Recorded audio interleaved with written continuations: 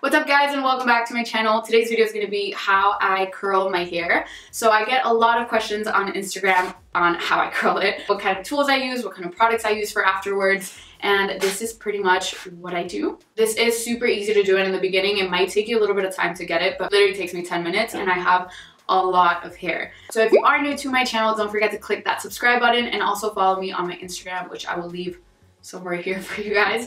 And let's get right on to the video. Oh my god, oh that was his head. Oh, why are you so close? Today I'm going to be using the T3 Micro. This is the one that comes with like the adjustable heads. And it does have a bigger one, but I've been liking this one because my hair falls pretty quickly. If I use the bigger barrel, literally in 2-3 hours, my hair's flat. But that's just the way that my hair is with all of the curling irons. So I'm going to be using this one. And because I'm working out all the time, my hair usually doesn't last very long. It's like literally 24 hours. But I've been using so much dry shampoo that it's embarrassing, but it works. The one that I use is the Batiste dry shampoo with a hint of Divine Dark. I used to use the blonde one, but because my hair is getting pretty dark, it would leave like a white cast on. So I like to go in to give it a little bit of grit first in my roots before I curl anything. So my trick to make my hair look long is to barely curl the bottom sections that you can't really see, and I focus more on the top.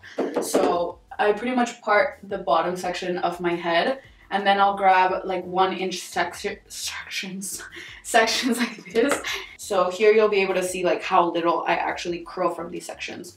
Like I leave about half of my hair out of the barrel, just so that it adds more length. So I like to curl it starting like halfway, and then I hold my curl till it cools a little bit, and that way it gets a little curlier. But as you can see, the curl starts here, and you can't really see this part because it's all covered by hair, so it's gonna give you length. And I know right now it looks super, super curly, but my hair gets really straight, so I like to over curl, and then it'll be perfect like in a few hours. And also a little tip, if you want it to be more of like a bend in the hair, you can slide the barrel. You see this hand doesn't move, you just hold the hair. You can slide the barrel up and down, and it'll kind of make like a bend, like a soft bend in the hair. And then we're gonna go to the middle section. So I only split my hair into 3 sections, and the one that I focus on the most is obviously the top section. So these get covered up most of the time, so you don't have to worry too much about them. So for this section of hair, we're going to be bringing the curl a little bit higher, but holding it for less time and kind of running it through the barrel. So again, like I don't like it to be a super strong curl, and I feel that sliding the barrel up and down really helps to like prevent getting strong, like kind of prom curls. And then another trick here is to do 1 in and 1 out. So now you can start playing with the hair, and I curl this one in towards my face instead of away from my face. And that way the hair is not going to bend all in like the same wave and kind of mesh together. It's going to be super piecey. Whenever I get to the front of my face, I make sure that these are always going outward. And then this one I bring really close to the root, just because it's going to be what's framing my face. But I barely hold it on here. And now for the most important section. Again, we're just doing the same exact thing. And then here, I'd like to take thinner strands, and we're gonna make it super piecey here. We're gonna be curling inward and just sliding it through. This one goes outwards.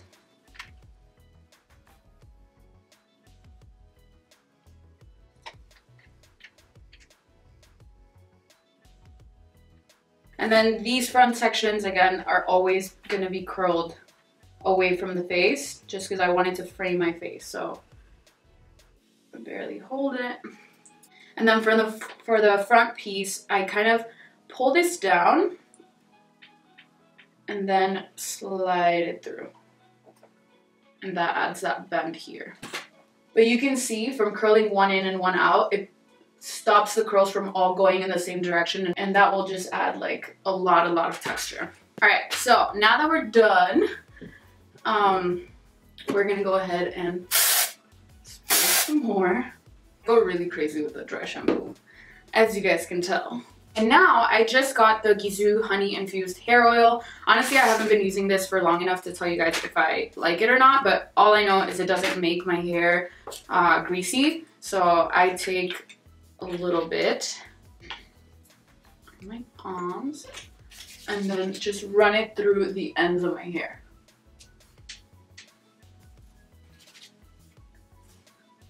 Honestly, I've used a lot of hair oils that are much affordable that work just as good. So I will link them below, the other hair oils that I love.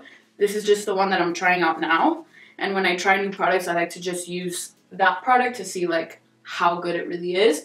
But you guys know I've raved about the other Marrakesh argan oil, which smells amazing. I actually like the smell of the other one better. This one doesn't have that much of a smell.